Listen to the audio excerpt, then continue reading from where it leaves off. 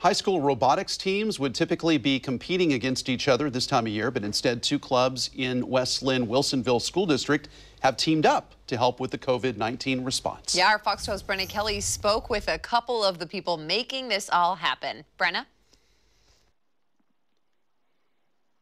Well, students along with volunteer mentors are making face shields, producing them on 3D printers at home.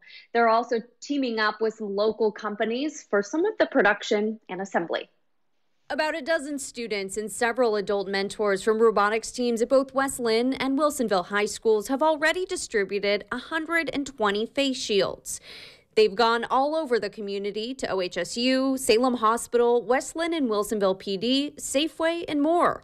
Amanda Hugh is the business leader on her team at West Linn High. She says she's had all this downtime from school, so she feels fortunate to be making a difference in her community. You don't feel like you can do much as a student before this project started.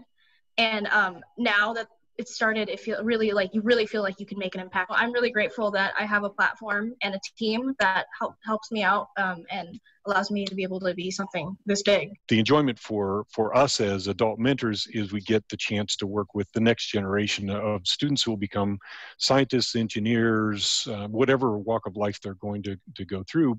But it gives us a way to build a community kind of outside of school, but also connected to the schools. Tim Bennington Davis, who you just heard from, is an engineer with Verizon. He's been a volunteer mentor for the last 16 years for Wilsonville High School's robotics team.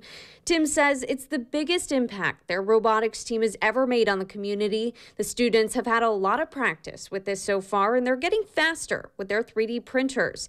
He says they're on track to turn out 240 more within the next week and a half.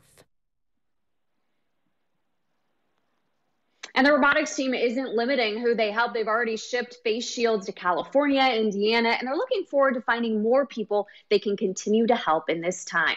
For now, reporting live in Portland, Brenna Kelly, Fox 12 Oregon.